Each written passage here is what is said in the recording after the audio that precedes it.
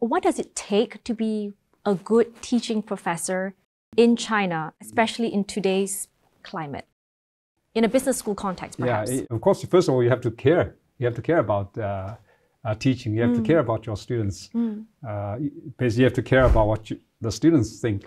So I think SEEPs, that's the norm. And secondly, you have to know your audience, basically. You have to know your students, know who they are, because different programs have different kind of students. Like MBA students are younger, generally, and they are full-time, and they have different backgrounds. And when you teach, you have to ask yourself, why should the students care about what I'm doing now?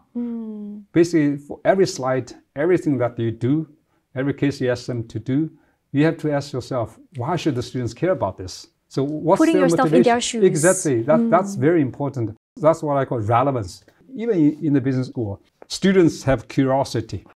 They don't just come here to learn just practical skills. Of course, they care about practical skills, but they also have curiosity. So if you can address students' curiosity, that's also like a relevance.